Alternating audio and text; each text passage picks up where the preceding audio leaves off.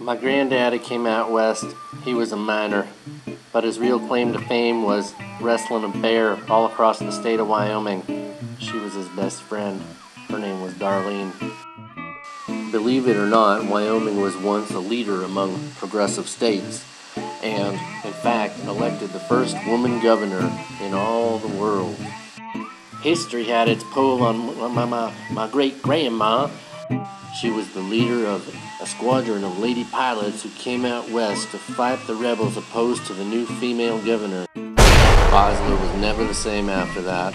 They bombed that little town to smithereens, and all the misogynistic rebels with it. Then there's Dad, a rodeo star, roustabout, sometimes drunk. I wanted to follow in his footsteps, but Dad said, "Getting thrown from a bronc ain't no family business. Getting stomped on by a bull ain't no family business, son." With his rodeo winnings, Dad built a drive-in theater in the same year I came into the world in the back of a 1957 Chevy. The theater closed down about the time MTV came around. And that's when I converted it into a portal for time travel.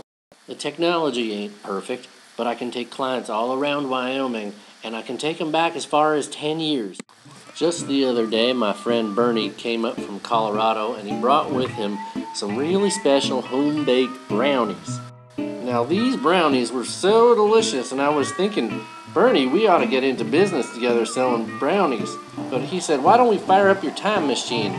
So we jumped in the car, and we opened up the portal into the drive-in theater, which is across town from my house now.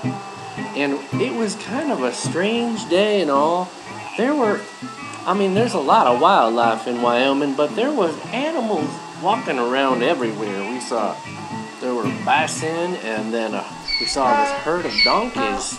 Strangely, despite eating every crumb of those brownies, we were hungry all the time, stopping everywhere to get something to eat, cheeseburgers, pizzas, whatnot. It was raining, and then, as you know, you can have 4 seasons in one day in Wyoming.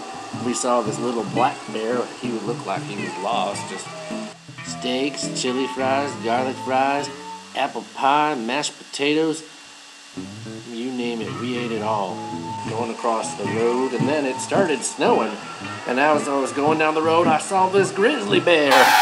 And Lord, we started to fly, and last thing I saw was Devil's Tower, Wyoming. And we were going into space, and now I'm thinking the family business is going to take on a new dimension. We're going to be taking people flying intergalactically through outer space.